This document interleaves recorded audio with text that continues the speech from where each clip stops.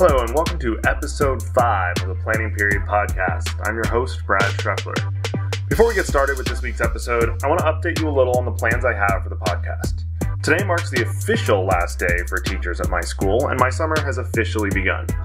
As most of you are probably aware, education podcasts typically take the summer off. While I fully understand why and respect that choice in those other podcasters, I don't really want to do that. Still, my schedule for the summer will be less ordinary, so I will be making some adjustments through the months of June and July.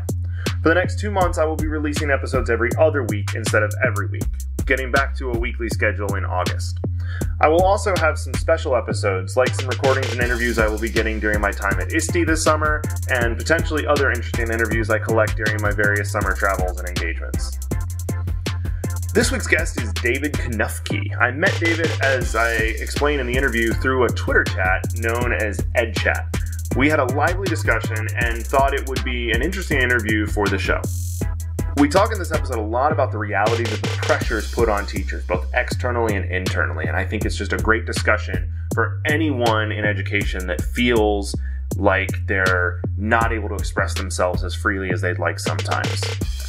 So, sit back and enjoy episode 5 of the Planning Period podcast, my interview with David Knuffke.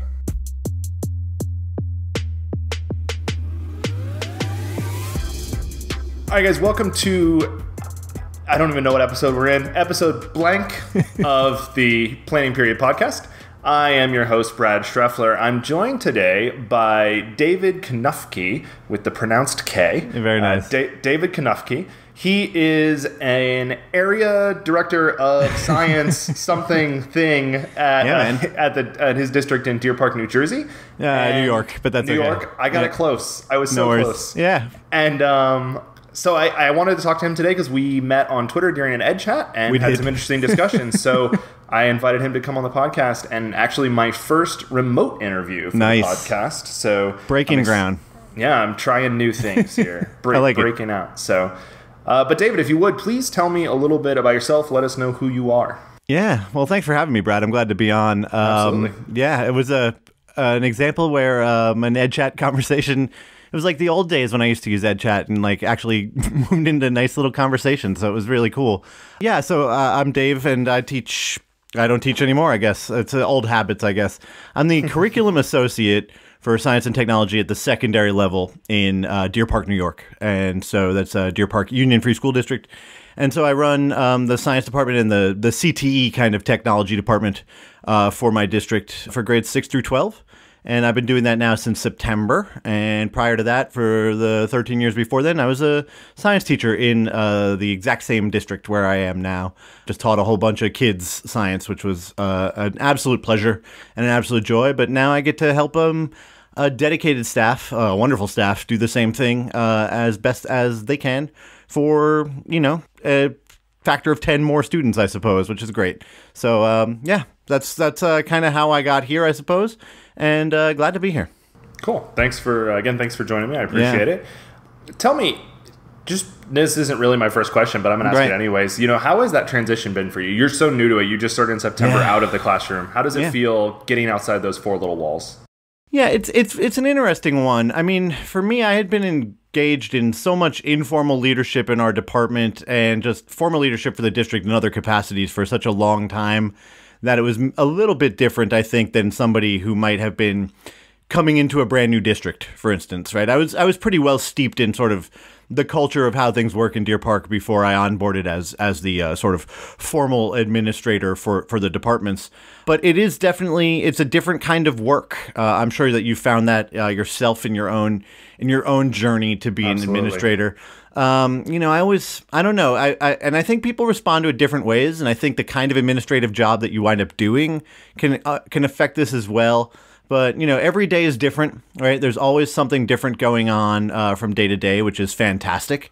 I feel like at the end of the day, the work that I've done, it doesn't really come home with me in most capacities, not like it probably used to when I was a teacher. But of course, the thing that you miss is, you miss time with kids. I think I think good teaching is kind of a performance in a lot of ways. Maybe not overtly, like on on the stage, but at the same time, I think good teachers and good performers use a lot of the same techniques and tools when they do their work. And I think that when I was done with a day where I was just like really nailing it as a teacher, where every period I just felt like I was knocking it out of the park, I was, pretty physically exhausted. I don't feel physically exhausted most days as an administrator. I feel like at the end of the day, I can go home and I still have a little bit of space in my life. I have a young son at home. He's 4.5. I'm trying to enjoy as much of that aspect of my existence right now as possible. And so it's a better job in that sense for kind of a work-life balance, I think, than maybe what I had as a teacher. But teaching kids is fun. I still jump at the chance anytime I can to get in front of really anybody and teach. It's just it's a great job, and I respect the people who do it a tremendous amount. Yeah, a lot of what you described is similar to my progression out of the classroom and learning to get outside the four little walls. But yeah, I'm sure. I think a lot of us probably feel the same way. But one thing that I have said on an earlier episode of the podcast that I will always love about being out of the standard classroom environment is I can pee whenever I want. Yeah, that's a really good observation. That is really nice. I hadn't actually really thought about it, but you're absolutely correct that, it's an amazing...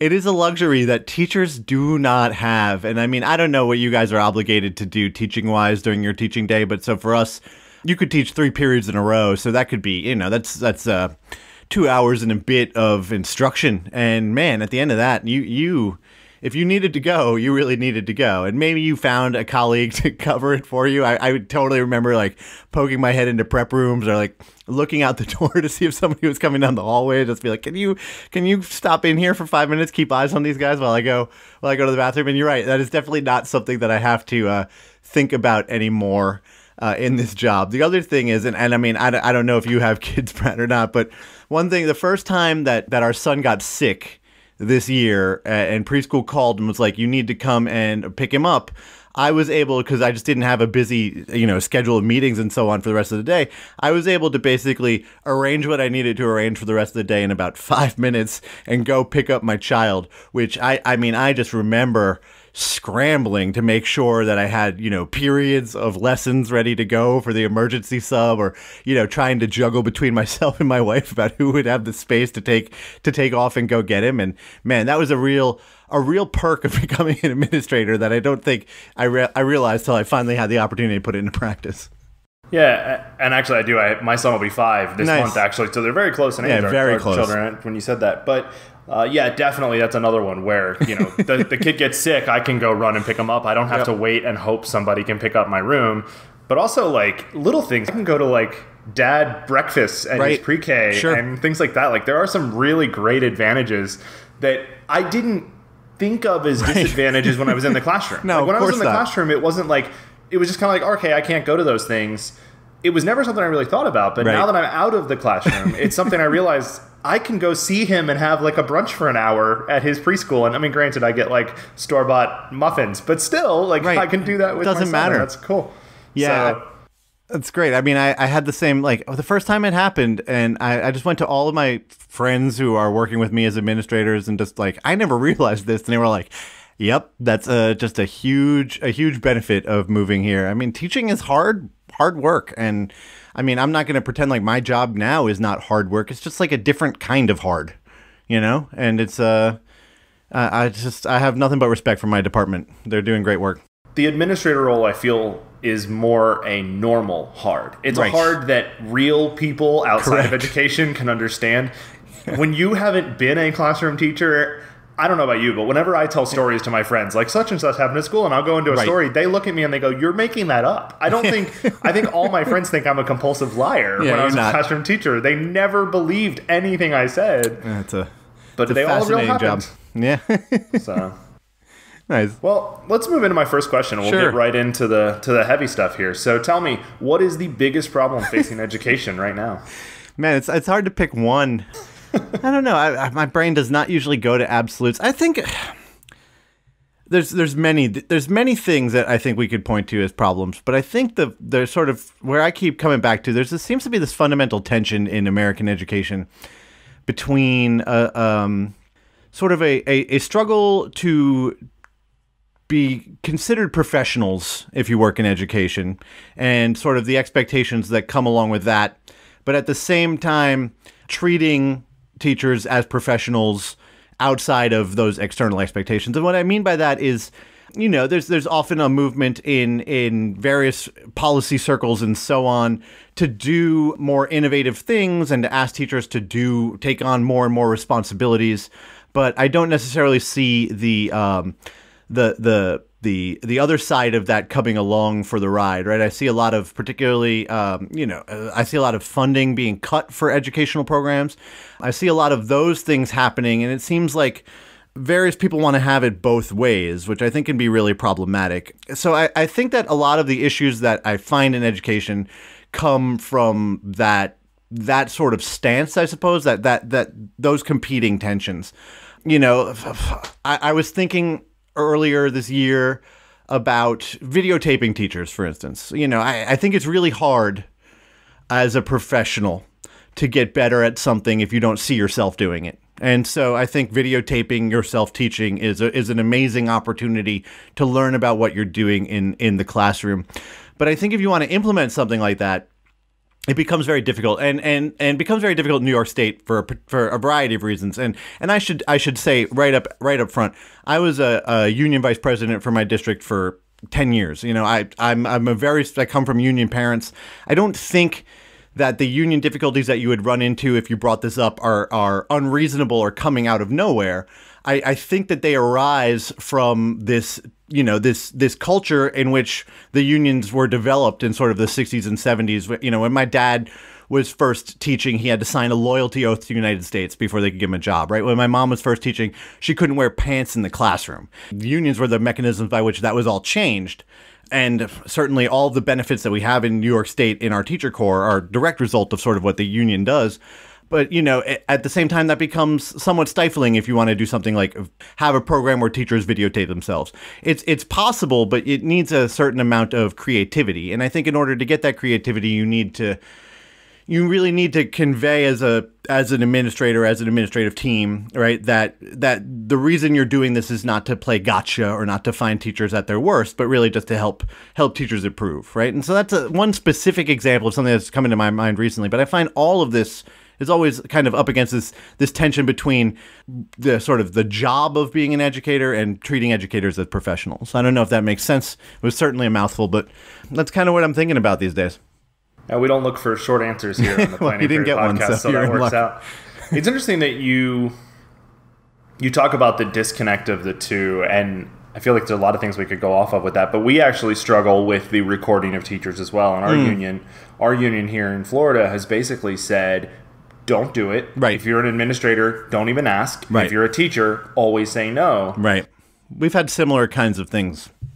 I wonder how much of that is based on internal pressure within education versus external pressure outside of education. Yeah, no, I think that's a really good. I think that's a good question. I can see a clear, there's a clear liability issue. I think if you're recording yourself interacting with kids, right? The district is opened up to issues if those tapes were to be used for some other purpose other than sort of the initial purpose of it. And I understand that. And there are, external pressures in that sense. Certainly. I think you can do it, but and this is not to say, I mean, just the videotaping thing is just an example, but so for instance, with that, I think if you sat down, you got your union leader in the same room with, all of the other sort of big decision makers, and you talked about the purpose and you had a conversation about it, I would be hopeful that you might come to some sort of middle ground where you could do it. I know with us, we tried to do something a couple of years ago where we had teacher leaders. We had a teacher leader program, which was great. I was one of the teacher leaders. It was fantastic. We got grants. We got, all sorts of good stuff. And one of the things that they opened up was this opportunity to be filmed. And then these lessons that you were being filmed were going to go on to sort of a state clearinghouse of filmed lessons called Engage New York. And our unit really took the position at that time, right, the teachers unit, that was not a thing that should happen. And basically flexed their muscle, and no teachers wanted to do it. And I can understand where that comes from on a on one level. On the other level, I feel like it's a roadblock that prevents what I would consider to be a really kind of unique opportunity for a teacher to look at what they're doing and help them develop as professionals. When I talk about external pressures, I think back to our conversations on EdChat, actually, right. And also, we didn't even talk about this, but I've written about this in the past. This idea that teachers are held to an absurd moral standard outside of the classroom that I don't feel like many of us actually live to. Right. And I think about it this way, and this is where I always think about it. I talk to teachers a lot, and one of the things I regularly hear people say is, I don't want to live really close to my school. Okay. I want to live 15, 20 minutes away from my school. It's an annoying drive, right. But I don't run into kids at the grocery store. Sure. And I'm not in the checkout line with a bottle of wine and one of my kids behind me. Yeah. Or I'm not at a bar having a beer and one of right. my kids is behind me. And to me, there's an absurdity to that entire thought process. Yeah. Not that I haven't had it, but there's still an absurdity that would, if I were a car salesman and I ran into someone that bought a car from me and I'm having a couple of beers, that would mean nothing whatsoever. Right. Absolutely. And yet we have this moral standard that we're kind of expected to be held to that I don't know we can maintain. And I think the recording of classrooms falls in that same vein. Is like, if they were released outside of the classroom, maybe a joke that we meant as a joke could be taken out of context. Right. And the media is going to jump on board, and they love to make a school look bad. Right. There's 1,000 ways we can take that. Yeah, I know exactly what you're saying. You know, there does seem to be more of a pressure on teachers and educators more broadly to draw like really clean lines between their personal life and their working life than what you see in you're right, in basically any other profession I can think about. And it is an absurd kind of way of being, but it's also got like deep roots. I mean, I don't know if you've ever seen the contracts for teachers from like 1915 or 1920, and it was like, you know, the teacher could not be seen being in a car being driven by any man other than, you know, her brother or her father, and, you know, all of these restrictions that really seem to go way back in terms of sort of the American conception of what an educator is and what an educator is supposed to be. You know, I certainly have I mean, you know, I run a publicity Twitter feed for my school, right? And then I run my personal Twitter feed, and I certainly have it written on my personal Twitter feed. This is my personal Twitter feed, you know, RTs don't equal endorsement, you know, it's just, you do seem to feel that pressure, even though you're right, it is absurd. And that's where we started talking during the EdChat. We talked about, you brought up the concern that regularly the EdChat topics don't touch on political issues, questionable issues, right. And I don't want to speak for you, but no. That was basically where we started a dialogue back and forth, and where I said that EdChat may not be the place for that, correct. And mainly because of this same external pressure to not express those views. Yeah, so this EdChat thing of sort of my feelings about EdChat's inability to talk about controversial topics or political topics. Let me stop you for 2 seconds for my audience that may not be involved. Sure, no, please. EdChat is a weekly Twitter chat. Yeah, and it's fantastic. Pretty much by educators, with educators, all teachers and administrators and a bunch of people, and they have a weekly topic. Every week, they send out a poll to vote for 3 or 4 topic choices and decide which one will be discussed that week. And then on Tuesdays at 7 p.m., if I'm not mistaken, maybe 8, I don't really remember, but at Tuesdays at 7 or 8 p.m., everybody gets on. They use the hashtag EdChat to keep the conversation flowing. Typically, Tom Whitby runs most of it, sure. And he puts out the questions and things like that. I should also say that I have been on the EdChat podcast, so I guess in terms of a like all clarity kind of thing, just putting that out there. And so I do love EdChat, and that was where this conversation started with us. So I just, for my audience that maybe doesn't know, I appreciate the clarification. Brad, I don't know, when did you first get on Twitter as a teacher, Brad? Like, when did you first get on Twitter? Well, I've been on Twitter since pretty early on. Yeah. But in terms of really using it as a teacher, I didn't start doing that until about 3 years ago. Yeah. So, I mean, I think I was on Twitter initially 2008 or something like that, right? I definitely remember Obama announcing that he was going to like announce who his vice president selection was going to be on Twitter like 2 minutes before they sent out the press release. And I remember being on Twitter at that time. So that puts me back 2008.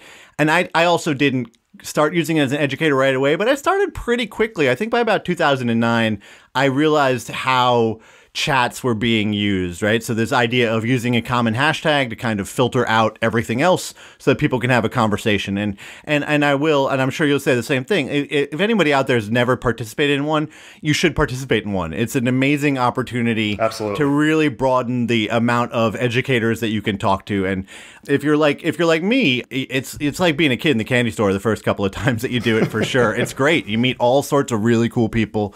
And EdChat, I think, is probably, if not the oldest educational chat on Twitter. It's right up there. It's in many ways sort of the gold standard of educator discussions. And they do use this model where they put out their topics on a poll, right? And you vote for which one you want. There used to be 2 per week, and people would vote on 2 different topics because they had people doing it from different countries. And they've since gone back down to 1 per week, and people vote on the topic. And it's great. You know, Tom is a local guy to us, right? He's Long Island, and he does great work. And I think everybody who's putting together EdChat is fantastic. But particularly over the last 6 months, and I'm not going to, I don't want to even, whatever. I'm a New York guy. You can figure out what my politics are. I'm not keeping them a secret. But aside from what the politics are, there have been several political developments over the last 6 months that I think are interesting for educators and might be worth, talking about among educational groups, right? I mean, the election of Donald Trump, however you feel about it, might be something that has resonance for education, right? And the appointment of Betsy DeVos, however you feel about her, is maybe something worth talking about. And there have been several moments sort of in political life over the last 6 months where they've happened on a Tuesday. Or they've happened on a Monday night. Like the DeVos hearings were on a Tuesday. I think they were on a Tuesday night while EdChat was taking place. But because of this model of how topics are selected, where you vote for the most popular topic and you do it in advance, there's really no mechanism by which EdChat can, switch gears and move to a political discussion, right? There's no ability to call an audible. There's no mechanism in there to say, yeah, almost always we're going to go with this voting model, but tonight, because, we had this once in a lifetime confluence where the controversial education secretary nominee is being heard in Congress, right? And it's on C-SPAN. We're going to, tonight we're going to do this instead, and we're going to talk about it. So there's a structural constraint there. And I think you're absolutely right. Now, I will say this. I think that part of it may be a bit of a cop-out, because it would be very easy for Tom and Shift Paradigm and those guys to quickly just go, hey, this is what we're talking about tonight. And it's not like we could argue with them. We're participants in their show. So we could argue with them. I don't think I think it's a bit of a cop-out to say there's not a mechanism for it. I will say this, though. I don't actually take it back. I'm going to let you go because I'm about to get ahead of myself, I think. Yeah, so I'm gonna say that there's no formal mechanism, right? And what I mean by that is that the way EdChat has always worked, as far as I'm aware, and I'm not an EdChat historian, but I've been aware of it for a long time, it's always used this topic voting model. And so I agree with you that if the organizers of EdChat, and no harm here, right? These guys volunteer and they're doing good work. Absolutely. If they take the position that there's no mechanism by which they could do that, then I would agree that's a cop-out. I don't think they've ever really formally said anything like that. So I don't want to mischaracterize anybody who's involved in that process's perspective on this. But there's this issue there where the topic selection model does not lend itself to current topics, right? It lends itself to current topics on the span of maybe weeks or months, right? The things that are in the zeitgeist. But at the same time, there's no mechanism. It doesn't lend itself to things that are coming up instantly. And I think it also, because it's the most popular topic, it's going to be weird to have any situation where the popular topic is also the most controversial topic. I don't think that the most popular thing is frequently the most controversial thing. I mean, sometimes it happens, but it usually doesn't. So if you put up 3 topics to choose, and one of them is some controversial political topic, I don't think that's ever going to float to the top of the pile, right? I think most people are probably going to want to talk about other things, because a political conversation is a difficult conversation. It is an uncomfortable conversation for a lot of people. It is hard for a lot of people to engage in a political conversation and feel like they're being respected, and also not feel like they're going to accidentally treat somebody else disrespectfully. So I think that there are mechanisms at play in the EdChat sort of topic structure that prevent political topics from being discussed, or controversial topics more broadly. And it's just recently, it's been kind of like a theater of the absurd at several moments when you have, these issues that are taking place that are going to have huge effects on everybody who's participating in EdChat, at least in the United States. And they're talking about something totally unrelated. That's just something I've noticed. So I guess the obvious question, and I would probably ask any student the same thing, why? Other than the popularity side, why is that the case, in EdChat or otherwise? Yeah, I don't know. I mean, there are great educator chats that definitely hook into more difficult conversations, right? Educolor's one I think that you had pointed me towards, which I thought was great. What was the other one that you had pointed us towards in that conversation? I didn't. One of the other guys involved, it was Educolor and We Lead Ed, I think were the two. Yeah, and I thought those were great. I was his tag is the weird teacher. He runs his own little chat and he talks about anything he wants. So sometimes he'll go and have really interesting conversations because he's the guy kind of calling the tune on that and is not beholden to anybody. But yeah, why? I don't know. So let me propose something to you. Yes, please. Because you and I had a pretty strong discussion about this on Twitter, and it was great. And now you're talking in person, and your voice is attached to it and everything else, and you're very intentionally avoiding your own political opinions. Yeah. I mean, I'm not. Listen, I'm a liberal. I mean, I'm no longer a registered Democrat. I'm an unaffiliated guy, but I'm unaffiliated because I feel like the Democrats are not sufficiently liberal. You're talking to a guy who's far to the left. I don't hide that in really any aspect of my life. But I also, and I will say this, I do not feel that politics is the end-all be-all at the same level what I did when I was a younger man, right? So when I was a younger man, I was much more overtly political and willing to kind of get into, really, really heated discussions with people who felt differently from me. And we had life events that occurred in our lives as a family where it was just a reframing of sort of priorities.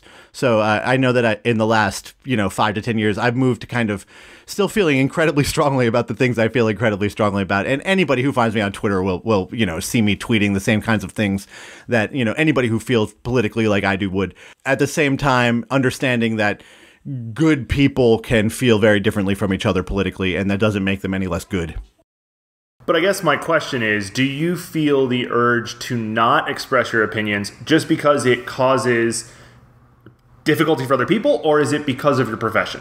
No, so that's a really good question. I feel that you lose part of your audience when you express your political opinions. And so when I express my political opinions, I've made a choice to do so, understanding that there's going to be some number of people who are probably going to tune me out, so to speak, right? Whereas, if I'm talking about something that I want a more broad audience to understand, I will tend to keep my political opinions more away to myself, unless I feel like some tremendous injustice is being done, in which case, then I want people to understand and I want to wear my politics pretty squarely on my sleeve. So you wouldn't say it's because of your profession then? I don't think so. It's more about keeping your audience for what you do. Yeah, and just man, I don't know. Is it my profession? Maybe it is. I think it's important to have, in order to bring everybody into the kind of common purpose of educating children. I think that you need to kind of hit people where they live, and I think that if you can do that without kind of confronting their political issues up front, right? If you can get to a place of if you can start from a place of commonality and then go from there, I think you have the opportunity to have a bigger effect. Okay, so I'll tell you, for me, I definitely lean towards saying that I don't express my opinions often, especially in political, religious, and major social questions. I tend to keep them to myself, mainly because of my kids. Yeah. And when I deal with students, and I deal with my students, that is not part of the discussion. Mm-hmm. I'm constantly struggling with that problem. Yeah. But it's the impression we are all but directly told, don't talk about those things in the classroom. Sure. You don't express, because we're supposed to be the neutral ground. And it comes back to that idea of sort of losing your audience, in the sense of, I don't need my students who say I'm a liberal and I have conservative students. Right. Then I don't need to lose them immediately. That has nothing to do with my content. Correct. And I understand that, but at the same time, outside of that realm, I have definitely been pressured before to take opinions off of the internet or off of places I've been at. That is unfortunate. I've written about this in my blog. I was nearly fired over a blog post I wrote. And it was not because it was political. It was because it was an endorsement of a product. and in the same blog post, I happened to have one of the screenshots of using the product included the logo from my school. And I had a very formal letter from my legal department telling me that had to go or I had to go. Jesus. And there's a much more drawn out process. And if you really care about it, for my audience, you can read about it on my blog. I'm going to go and read that because I'm very interested in it. Man, that's a different experience than anything I've ever had. And this may be a function of geography. It may also be a function of what I teach, right? Or what I taught. So, I taught biology and AP biology for years. And when you teach science, you're gonna move into quote unquote controversial territory as a function of what you need to teach kids with some frequency, right? Because you're gonna be talking about evolution, you're gonna be talking about vaccines, you're gonna be talking about climate change, you're gonna be talking about all these things. And then of course, also consider my geography, right? I'm on Long Island. So to me, I often had to be conscious of the fact that most of the kids in the room felt the same way about these things that I did.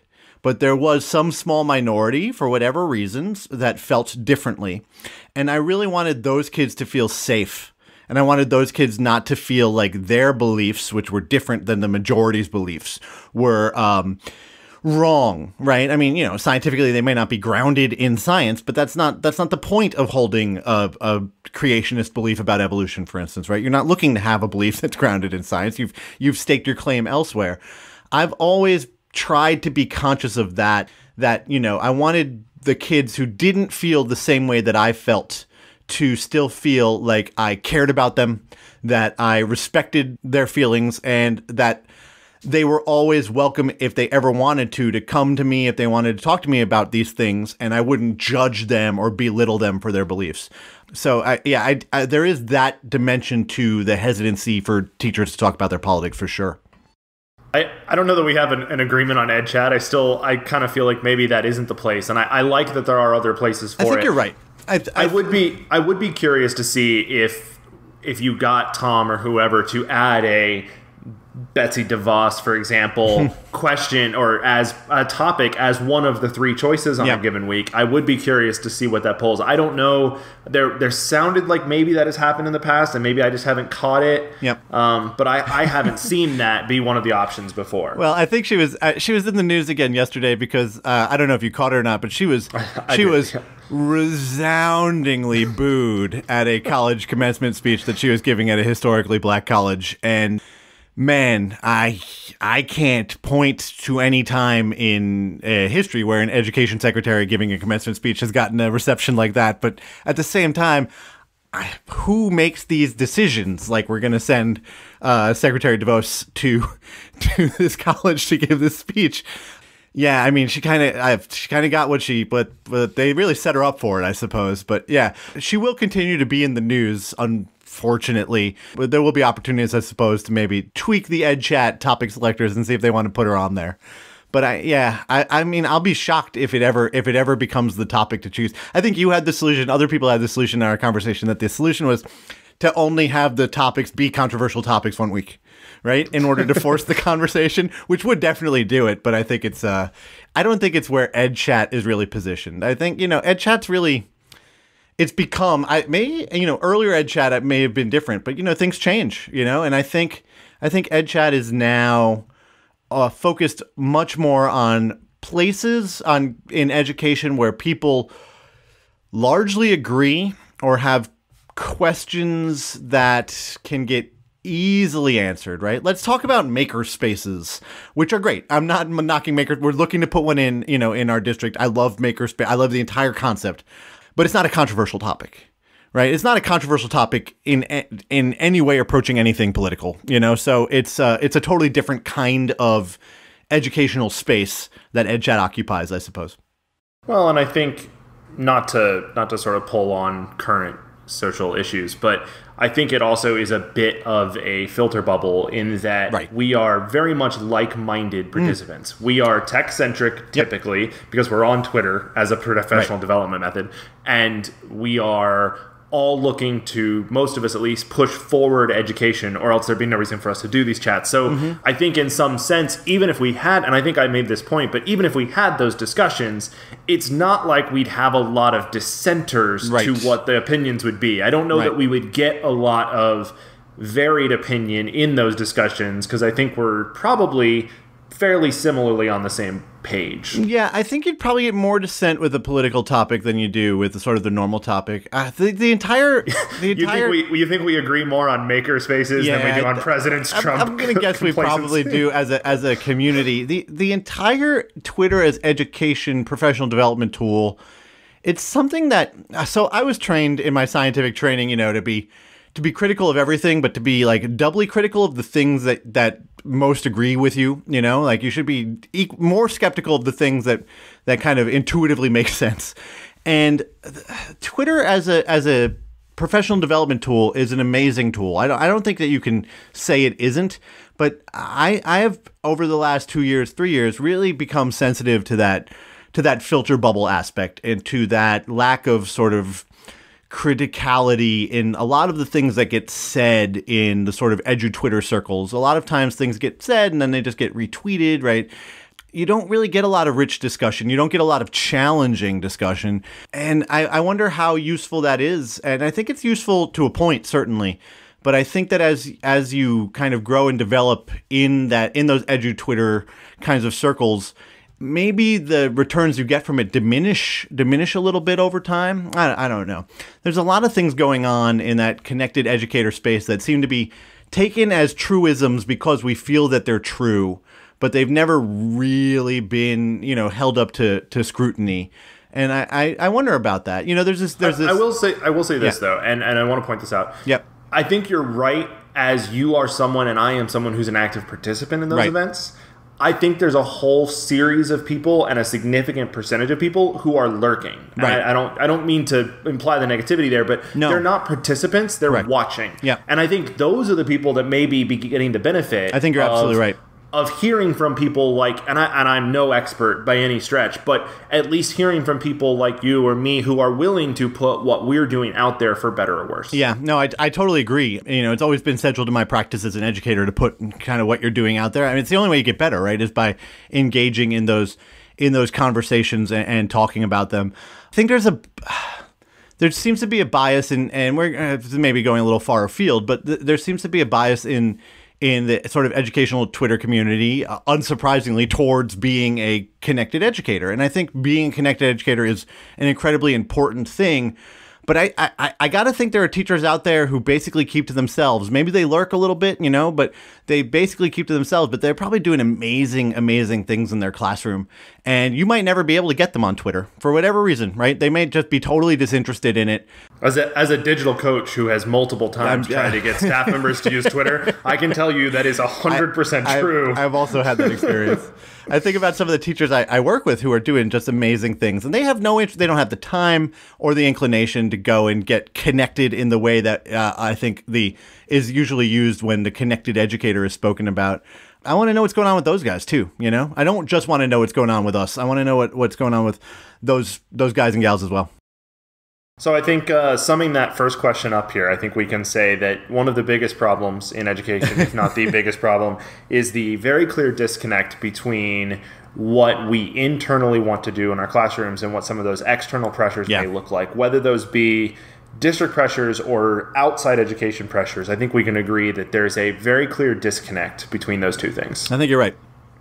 Let's go to my second question here. Sure, not to kill a transition there with absolutely nothing whatsoever. You got to transition at some point. Don't worry about it. Exactly. So my second question for you is, what is something you are doing that you wish all educators would do? And given that you've been out of the classroom, if you don't want to pull from current, you're welcome to pull from last year or whenever. But what is something you wish all teachers would be doing? I mean, and this has followed me along here. I think there's tremendous power in computational thinking when working as an educator, just in terms of the amount of time that it saves you, and that thereby increasing the amount of power that you can have to do the kinds of things that you want to do. I mean, I don't know any teacher out there, or any educator out there who feels like they have enough hours in the day. There's a million projects that we probably all want to do. I felt that pressure more so as a teacher than I do as an administrator. I feel like I've got a little bit better time management as an administrator. I've always found tremendous power in approaching things from a computational perspective. And what I mean by that is taking and this is just, one small aspect of the larger notion of computational thinking, but taking the repetitive things that we do and finding ways to automate those. I think that that's tremendously helpful. I think anybody who's moved to Google Classroom over the last 5 years can see kind of what we mean when we talk about that. I mean, I don't know how many of us out there remember, like, trying to use Google Docs with a class full of kids prior to the advent of Doctopus, probably still my preferred way of doing it, but Google Classroom does the same thing, right?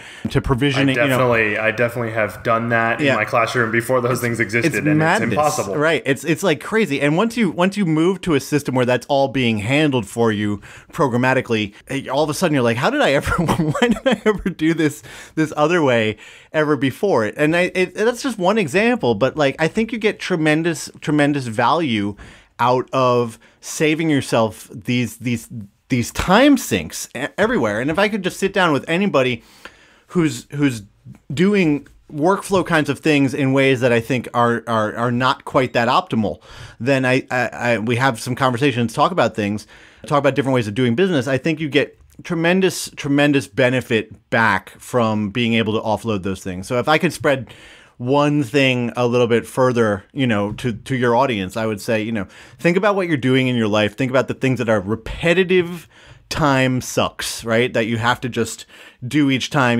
and see if there are ways to go about those a little bit more programmatically so that you don't have to put in all of that effort, try to move your interventions a little bit more upstream in the system, to use the jargon, right? Try to do these things and then have them feed out from there, I think is tremendously helpful. And so I would encourage people to do that. It's a little bit probably more practical than sort of the big picture kinds of like awesome pedagogy things that I'm sure a lot of people share. But I've found you get tremendous benefits from it. That's such a cool answer to that question, because one of the things I've been dealing with recently internally and struggling with is I'm very tired and sick of people telling me that every time I suggest something, but when, what time, are you paying me, blah, blah, blah, blah, blah. And I look at it as, I feel like I've always been someone who's been doing, and I've never used this terminology before, but this computational thinking kind of thing, but I've always been someone that used my time efficiently and found ways to manage that. And I think that's such an interesting way to look at it, is like, look, we know all teachers don't have time. So my suggestion is find time. Make time. Yeah, and any administrator out there, anything you can do on your end to kind of nudge your teachers towards these kinds of efficient solutions to these issues is going to be a tremendous benefit for the culture of your department, and I think helps to kind of give them examples that they can hook into. One of the first things I did when I onboarded this year, I just thought about the things that bothered me as a teacher in the department, and I just started working to fix those. And so, like, one thing would be, we'd always get this stuff emailed to us, and back then, so we've since moved to Gmail. This problem probably wouldn't be quite as bad, but we had a physical Outlook Exchange server, and we were using the web client from like 2009. And it didn't work. I mean, the search didn't really work. It was just totally inefficient.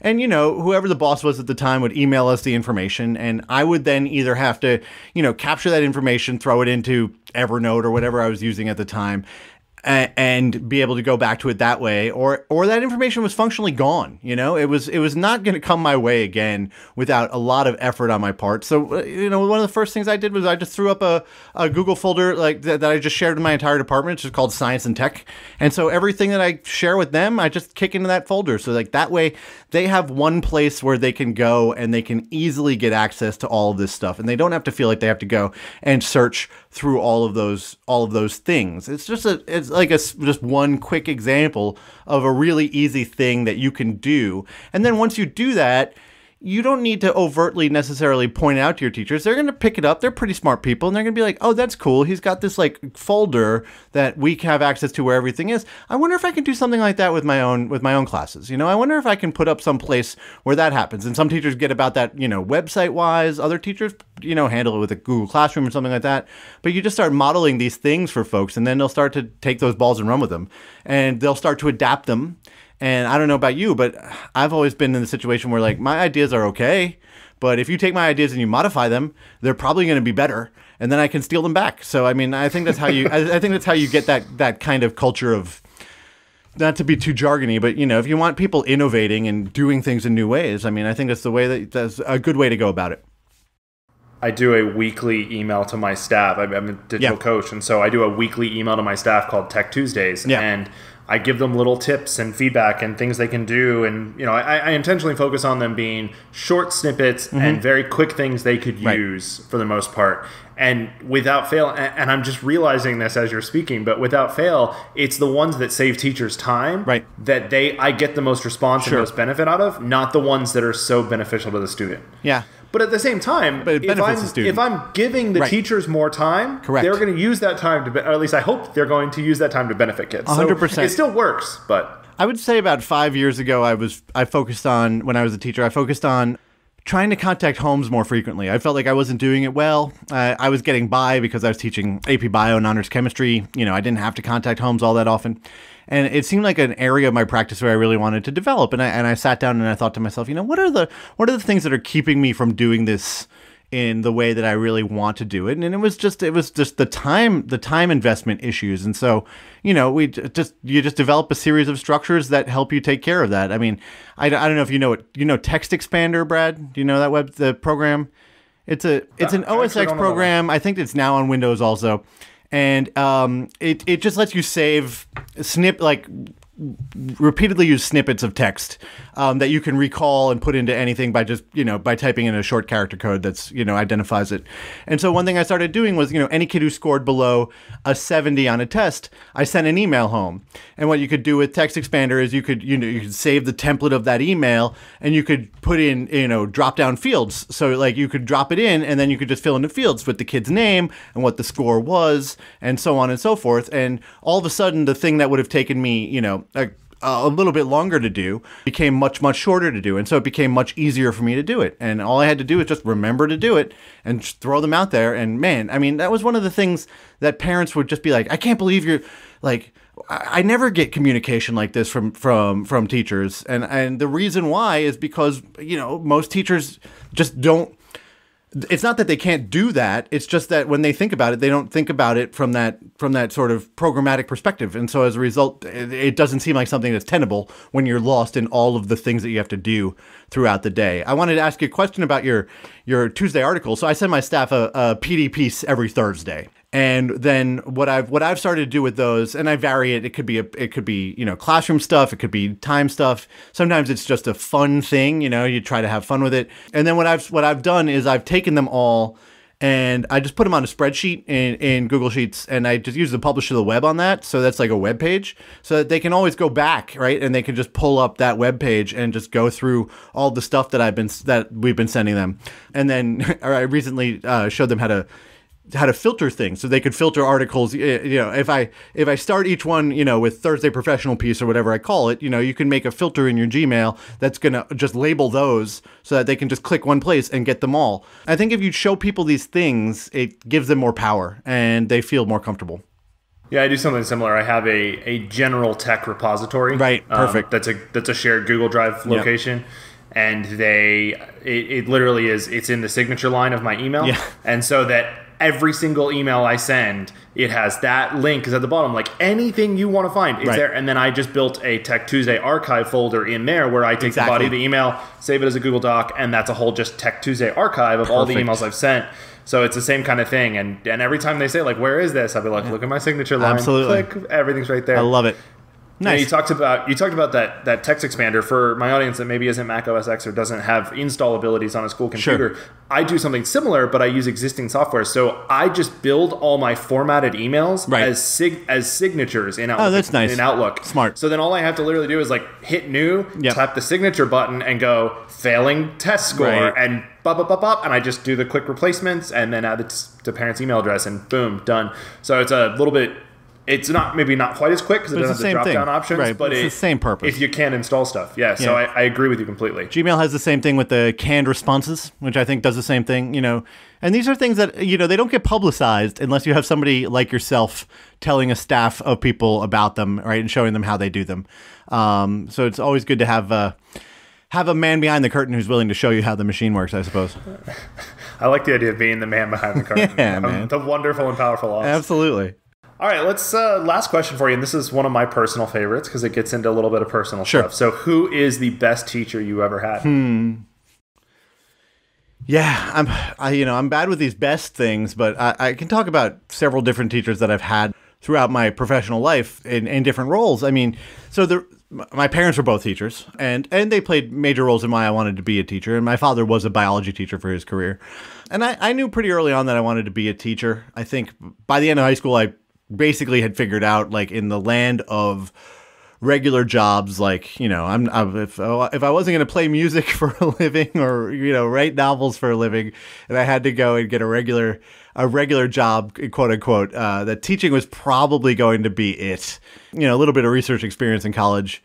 And I was like, no, it's definitely going to be teaching. And the reason why I decided to teach biology was because my high school senior AP biology teacher was just unbelievable. And I mean, looking back on what he was doing with us in the, mid 90s, he was doing things that, our standards are only now coming around to. He just kind of he had a good native understanding, I think, of what real science education looks like and sort of what we should be doing to train students to be scientists. And so, Rich Kurtz is always one of the people that I point to as sort of a major influence in my working life. And, why I became a teacher. He just had not only the passion for the subject, but also just in retrospect, as I became a teacher, like looking back on the things he was doing. I mean, the guy was just working miracles in the classroom. And I mean, since I've become a teacher, I try to get mentorship from everywhere I possibly can. I think it's really important, even from people who don't relate to the job that I might be doing at the time in exactly the same way that I do. There's always wisdom to find in a building full of teachers and in a building full of educators. Everybody has something to teach you, but thinking about some of the bosses that I've had, the ones that resonate most strongly with me are the ones whose practices I've most tried to emulate. And I also think about in my capacity as a teacher for the district. I was a district mentor, so New York State has a formalized mentoring capacity for first-year teachers, and I was one of the district mentors for 10 years. And a lot of those folks actually really helped me as a teacher because they came in with new ideas. They made me think about the things that I was doing as we talked about the things that I was doing, and definitely made me better as a result. And many of those folks are in the department that I run right now. And I still look at them as just tremendous mentors for me and helps in not only this new work that I do, but just also in just kicking around ideas about teaching kids more broadly. How about yourself? I did talk about my AP senior year AP Lit teacher in an earlier episode as one of my favorite teachers. But you mentioned biology, and I haven't told this on the podcast yet. So my AP senior biology teacher was someone who I just feel like I learned so much from as a person. Nice. And I had her class for biology. I was always an honors student and had advanced classes and everything. But when I got to high school, the one area I wasn't super involved in, I didn't really like math or sciences. I mean, I did fine in them. I had good scores, but they weren't something that interested me. I was very much about reading and social studies and stories. I wanted stories even then. And so math and science were I'm not big on, but I figured math I needed to take rigorous courses, but science was the one place my freshman year I allowed myself to not take a super rigorous course, and I took this integrated science class my freshman year, and it was terrible and I hated it. And so my sophomore year I was like, all right, I'm going to take an honors level bio course, and the teacher I had, Miss Jen Forsyth, that's not her name anymore. It's Jen Barnes now that she's married, but she is absolutely amazing. I couldn't agree with you more. She is a fantastic biology teacher, one of the best biology teachers I know. And, are you serious? Yeah, absolutely. She's a fantastic biology teacher. And I mean, I would hope that if you asked her about me, she would describe me as a good friend. She's a fantastic lady, and I am so glad that. So I mean, we didn't talk a lot about me and like the fact that I basically know every biology teacher in the country. But this is a good demonstration of that fact. That's amazing. Does she know that you're doing this podcast yet?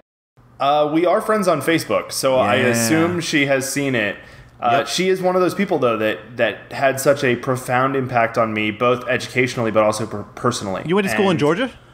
I did not. She wasn't in Georgia at the time. Got it. Actually, interestingly, I'm originally from Georgia, but moved to Florida in middle school. All right. And had her in Florida in high school, and then she moved to Georgia. So, interestingly, that is crazy that you know her. Like, we genuinely didn't plan this. Like, no, we didn't. Awesome. I was thinking about. I was thinking about. I was like, I should ask him who the teacher is because that it could happen, particularly in AP biology circles.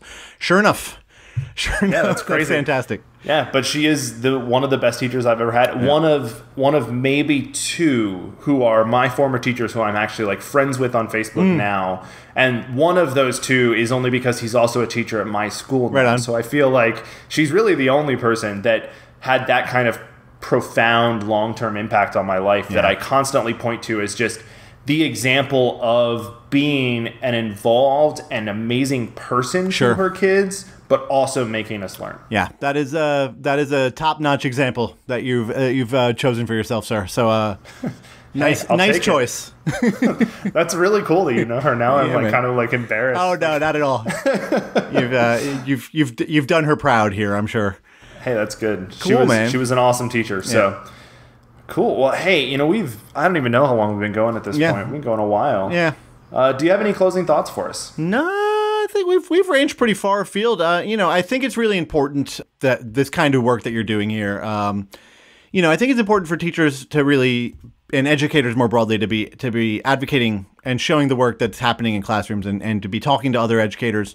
There's a lot of misconceptions about what educators do. I think we get a bad rap in a lot of ways. And so, I commend you for doing this. I wish you all the luck in the world. And I know, I diligently added you to my podcast crawler out there. And I can't wait to see what you do with the show. This is episode number less than 10, I'm sure. It sounds like you have a couple in the can. I think it'll be 5. And that's fantastic. Keep at it, hang in there, and just keep doing this work. It's important work. Hey, I appreciate that. Thank you. That's so much more than I feel like I'm deserving of. So I don't have a clue what I'm doing. I'm just making stuff up as I go along. That's the best part. Yeah, that's what I did in my classroom for years. Why not do it on a podcast? Absolutely. Well, thanks again, Brad, for having me. Absolutely. David, thank you. David Knuffke. Yes, Did sir. I get that? Yep, you got Twice. Nailed it. From New York. I'm going to get it right this time. I will say, I said New Jersey, and you didn't crawl through the camera and strangle me. I feel like New York, New Jersey people are pretty particular about that. Yeah, we can be. I guess we can be. It depends on the New Yorker / New Jerseyite, I suppose. Okay, cool. Well, I thank you for sitting here and talking with me. I really appreciate it. Yep. And have a great night. You too, sir.